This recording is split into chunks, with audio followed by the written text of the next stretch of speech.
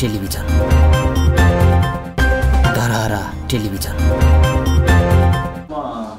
ल्याउनु हुने मेरा हैन आदरणीय दाजु तपाईको नम्बरराज लम्सालज्यू र दाजु ऋषि धमलाज्यूलाई साथै यहाँ उपस्थित सम्पूर्ण पत्रकार बन्धु साथीहरूलाई धन्यवाद दिन चाहन्छु।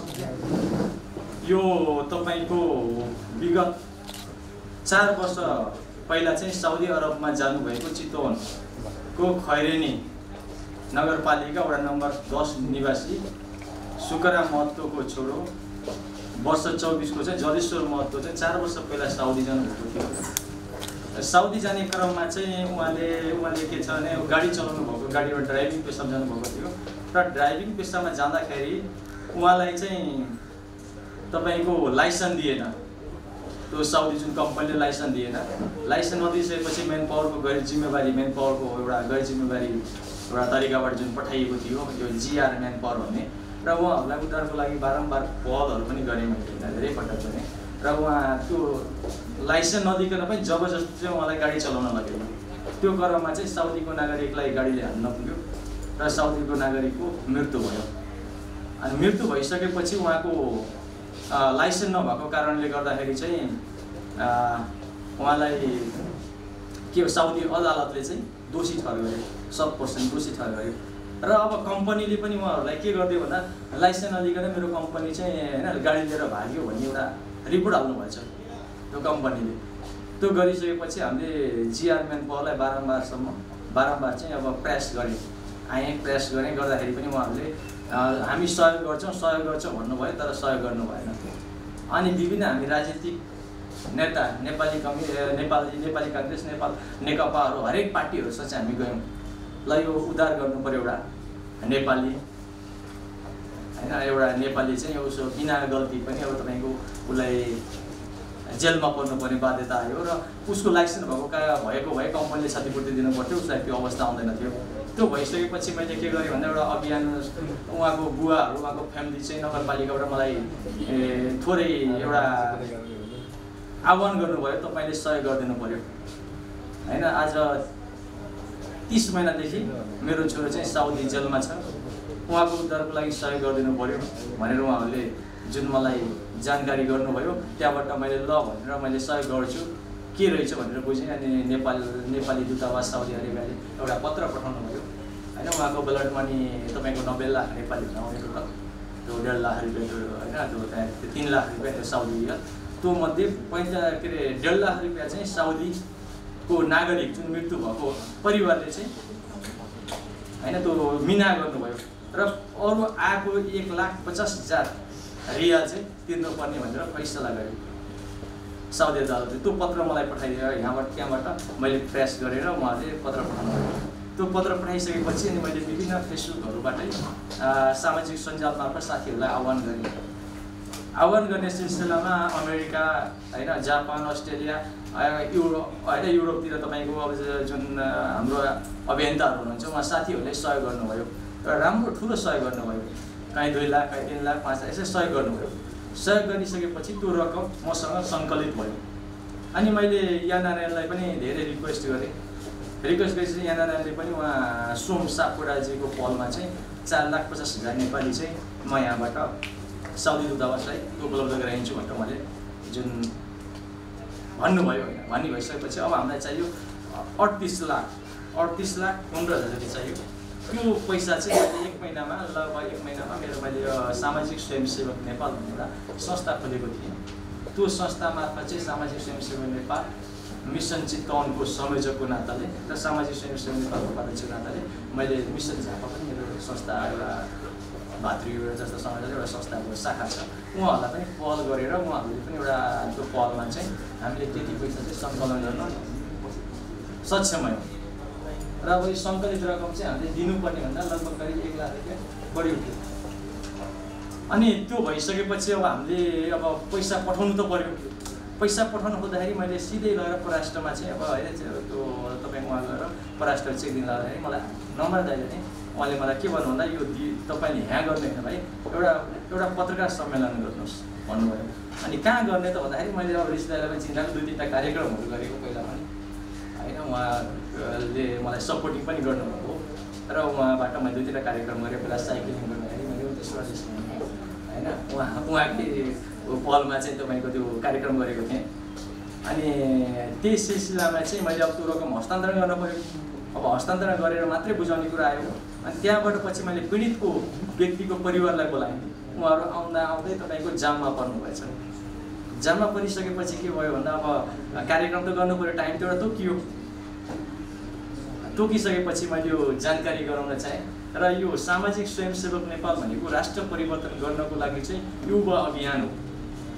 युवा अभियान कस्तो अभियान भन्दा त कसैलाई पनि गाह्रो पर्दाखेरि होइन, अन्यायमा परेको छ, अत्याचारमा परेको छ, लागु दुर्व्यवसायहरू भ्रष्टाचारहरू विरुद्धमा चाहिँ डटेर लड्नुपर्छ भनेर मैले धेरै ठुल्ठुला कार्यक्रमहरू पनि चलाएँ चितवनमा। र मलाई यस्तै सिलसिलामा 1-2 फेर पक्राउ पनि गर्नुभयो होइन।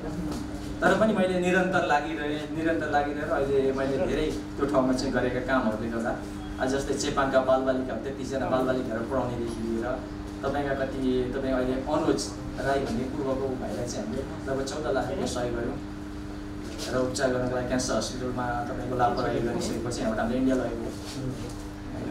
र त्यस्तै अब तपाईँको एउटा किडनी ड्यामेज भएको महिलालाई उद्धार गऱ्यौँ। अब विभिन्न विदेशमा ठगेकाहरूलाई पनि धेरै उद्धार गरेँ र म एउटा नेपाली हरायो भनेर गइसकेपछि एउटा तपाईँको इन्डोनेसियासम्म बालीसम्म पुगेर एउटा नेपालीको मिलन गराएँ क्या परिवारको। अनि त्यस्तै कामहरू गर्दै आइरहेको भएको कारणले गर्दाखेरि मैले गर्नुपर्छ है भनेर मैले यो चेक हस्तान्तरण गर्न आज चेक हस्तान्तरण गर्न 38,15,000 यो पनि धेरै ठुलो गाह्रै होइन, कठिनै हुँदो रहेछ। पैसा भनेपछि नेपालमा पैसा जब कि एउटा सहयोग गरिदिनु पऱ्यो भनेर चाहिँ बजारमा जब आह्वान गर्यो भने 10 रुपियाँ दिँदाखेरि यस्ता मगन्तीहरू त कति आउँछन् कति होइन। यस्ता कुराहरू आयो। धेरै अपहेलनाका शब्दहरू प्रयोग गरिएका धेरै ठाउँबाट र स्थानीय निकायहरूबाट पनि अब सपोर्ट चाहिँ भएको, तर नेताहरू राजनीतिकबाट हामीलाई सपोर्ट र साथ दिनु भएन। कति अब जस्तै पोखरामा चाहिँ हामी जान एउटा कार्यक्रम गर्न गएको थियौँ, त्यहाँ स्थानीय प्रशासनले दिनु भएन, पश्चिममा पनि दिनु भएन, पाल्पामा दिनु भएन र ठाउँ हामीले थोरै कार्यक्रम गरेर लगभग 15-16 लाख चाहिँ नेपालमै जम्मा गरेर अरू चाहिँ हाम्रो सबै विदेशी साथीहरू होइन मलाई एउटा विश्वास गरेर लस्सागरजी तपाईँ चाहिँ गर्नुहोस्, यो गर्दाखेरि हामी साथ दिन्छौँ भनेर उहाँहरूले त्यति पैसा दिनुभयो। म त्यो पैसा चाहिँ हस्तान्तरण गर्न चाहन्छु। अब यहाँ रिसलाई नै म हस्तान्तरण गर्न चाहन्छु। पैसा अहिले जानकारी गराउन चाहन्छु।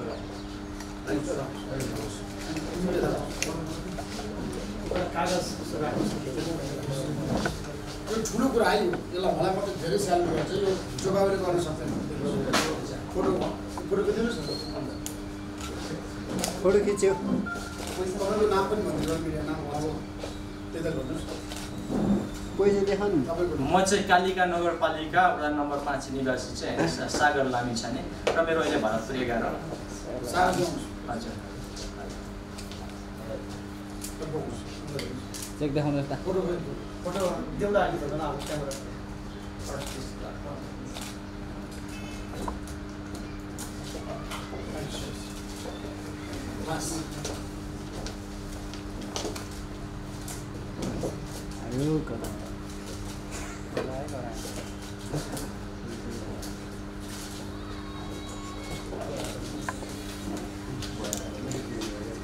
सागर लामिछानेले एउटा महत्त्वपूर्ण काम गर्नु भएको छ। तपाईहरु सबैले ताली बजाएर उहाँलाई अभिनन्दन गर्नु। सागरले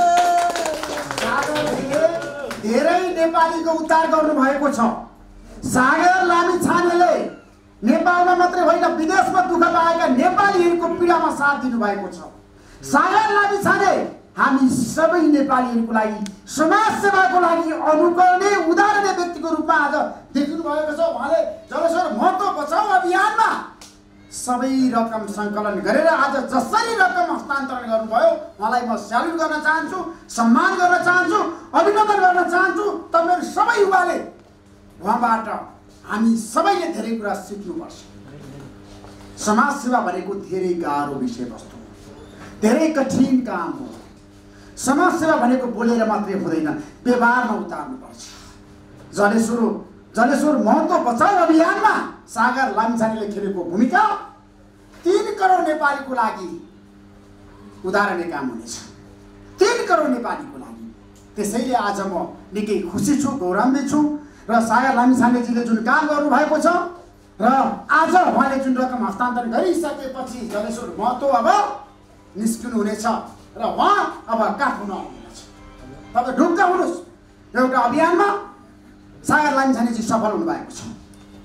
त्यसैले गर्दाखेरि धेरै नेपालीको वैदेशिक रोजगारीमा जाँदाखेरिको जुन पीडा, दुःख, कष्ट, वेदना र समस्या सागरजीले जुन किसिमको मलमपट्टि लाउने काम गर्नुभएको छ, यो राम्रो काम हो, अनुकरणीय काम हो, उदाहरणीय कदम हो। त्यसैले हामी सबैले सहयोग गरौँ। म पत्रकार साथीहरूलाई हात जोडेर आग्रह गर्न चाहन्छु, सञ्चारकारी मित्रहरूलाई। हाम्रो देशमा धेरै किसिमको दुःख छ। युवाहरू रोजगारीको लागि विदेशमा जानुहुन्छ, युवा युवती, तर त्यहाँ कति पीडा छ, कति समस्या छ, कति दुःख छ, त्यो कुरा हामी सबैलाई थाहा छ। त्यसैले आज यो रकम हस्तान्तरण भइसकेपछि म आग्रह गर्न चाहन्छु, यो रकमको बारेमा उहाँले जुन किसिमको पैसा सङ्कलन गर्नुभयो, समाजसेवाको लागि उहाँले जुन किसिमको अभियान सुरु गर्नुभयो र उहाँको सामाजिक स्वयंसेवक नेपाल संस्थाले जुन किसिमको भूमिका निर्वाह गरेको छ, यसमा पनि म उहाँलाई सहयोग गर्ने र उहाँलाई सहयोग र समर्थन गर्ने म वचनबद्धता व्यक्त गर्न चाहन्छु। र सागरजी, तपाईँ अगाडि बढ्नुहोस्। Reporters club Nepal, prime time television र ऋषि धमला जहिले पनि तपाईँको साथमा रहने प्रण गर्दै आगामी दिनमा तपाईँको यस्तो कदमलाई उच्च प्राथमिकतामा राखेर समाचार सम्प्रेषण गर्ने वचनबद्धता व्यक्त गर्दै आगामी दिनमा समाज सेवा गर्ने तपाईँ जस्ता युवाहरूलाई हामी साथ दिन तयार छौँ। तपाईँको यो कदम भनेको 3 करोड नेपाली जनताको साझा कदम हो, साझा सङ्कल्प हो, साझा सोच हो, साझा चिन्तन हो, साझा दृष्टिकोण हो। त्यसैले तपाईँ अगाडि बढ्नुहोस् र यो रकमले जलेश्वरजी बचाउ अभियान सफल हुनेछ र यो अभियान सफल हुँदाखेरि धेरै नेपाली खुसी हुनेछ। उहाँको परिवारमा त एउटा खुसियाली छाइसकेको छ। त्यसैले आजको दिन रिपोर्टर्स क्लब नेपालमा आएर तपाईँले जुन किसिमको रकम हस्तान्तरण गर्नुभएको छ, आगामी दिनमा पनि तपाईँलाई साथ दिने प्रण गर्दै म वैदेशिक रोजगारीमा जाने यस्ता साथीहरूको समस्यालाई राज्यले सम्बोधन गर्नुपर्छ। राज्यको दायित्व जिम्मेवारी हो, सरकारको, एम्बेसीको काम हो। तर हाम्रो देशको एम्बेसी के गरेर बस्छ विदेशमा, के गरेर बस्छ? म आग्रह गर्न चाहन्छु एम्बासडरहरूलाई, तपाईँहरू नेपालको दूत भएर, नेपालीको दूत भएर, राजदूत भएर त्यहाँ बसिरहँदाखेरि साँच्चीकै नेपालीको समस्या समाधान गर्न सक्नु भएको छ? नेपालीको पीडालाई तपाईँले साथ दिनु भएको छ एम्बासडर महोदय, राजदूत महोदय? त्यसैले म आग्रह गर्न चाहन्छु राजदूतज्यूहरूलाई, तपाईँहरू नेपालको प्रतिनिधि भएर जुन देशमा गएर काम गर्नु भएको छ, नेपाललाई, नेपालीको लागि त्यहाँ बसेर काम गर्नुहोस् र विदेशीको जुन किसिमको आजको दिनमा गएर काम गर्ने विदेशीहरूको जुन समस्याको कुरा हामीले गरिरहँदाखेरि तपाईँलाई थाहा छ, तर विदेशमा गएर काम गर्ने नेपालीहरूको सम्मान, स्वाभिमान, इज्जत, प्रतिष्ठा हामी सबै साझा एजेन्डा बनाउनको लागि तयार हुनुपर्छ। त्यसैले जेलमा बस्ने सबै नेपालीहरूलाई निकाल्नको लागि आगामी दिनमा विदेशको जुन जुन जेलमा नेपालीहरू छन् त्यो निकाल्नको लागि पनि म श्रम मन्त्रीलाई, परराष्ट्र मन्त्रीलाई र प्रधानमन्त्रीलाई आग्रह गर्न चाहन्छु। अब तपाईँहरू त्यो किसिमको एउटा कन्भिन्स गर्नुहोस्, विभिन्न देशका सरकार प्रमुखलाई, राष्ट्र प्रमुखलाई आग्रह गर्नुहोस् र जति पनि विदेशमा बस्ने नेपालीहरू जेलमा छन् सबैलाई छुटाउनको लागि पहल गर्नुहोस् भन्दै यहाँहरूबाट बिदा हुन्छ। हस्त नमस्कार।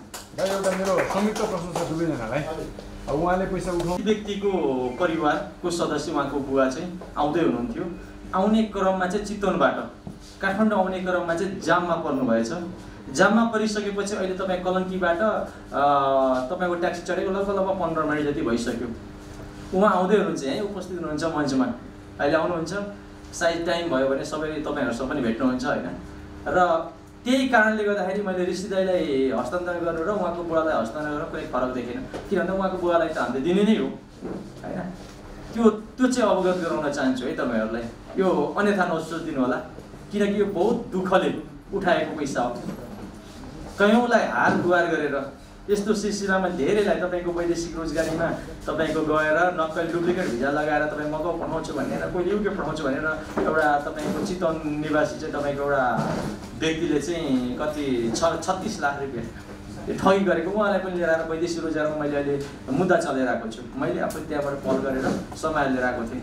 उहाँ पुलिसको हुनुहुन्छ फेरि व्यक्ति। धेरै केही ठाउँमा चाहिँ बजार क्षेत्रमा जाँदाखेरि तपाईँको हामीले सहयोग पाएनौँ, ठुलो सहयोग पाएनौँ। 10-20 रुपियाँ गर्दा पनि तपाईँ खानालाई उठाएको होइन, यो यिनीहरूले फटा काम गरेर यिनीहरूले खानको लागि भनेर धेरै उहाँहरूले अप्यालना शब्दहरू प्रयोग गरेर त्यस्ता शब्दहरू भेटे। तर पनि कुनै कुनै ठाउँबाट हामीलाई फेरि त्यहाँका धेरै सहयोग पनि गर्नुभयो र यो तपाईँको प्रायः जसो चाहिँ के आयो भन्दा नेगेटिभ आयो पहिला सुरुमा। तर यस्तो छ कि मान्छे पोजिटिभ प्लस नेगेटिभ हुन्छ। पोजिटिभ मान्छे भनेको थोरै हुन्छन्, नेगेटिभै धेरै हुन्छ। नेगेटिभलाई पोजिटिभ बनाउने बाचाको साथ चाहिँ मैले यो अभियानलाई म सुरु गर्छु, म ह्यान्डल गर्छु भनेर मैले सुरु गरेँ। आज सफल पनि भएको छ। जलेसोलाई जेलबाट निकालेर तपाईँको उहाँ नेपालीहरूको कोठामा राखिसकेको अवस्था छ। यो म पुरा गर्छु भनेर म जिम्मेवारी लिएर गइसकेपछि जलेसो आज जेल मुक्त भइसक्नु भएको छ। अब हामीले ब्लड मनी दूतावासलाई गएर जिम्मा लगाएर दूतावासको कारण उबाट निकाल्नुहोस् भनिसकेपछि मलाई निकालेर जलेश्वर बाहिर हुनुहुन्छ र अब केही दिनमा तपाईँको ब्लड मनी तिरेको केही समयमा उहाँ आउनुहुन्छ नेपालमा। यति अवगत गराउन चाहन्छु। अरू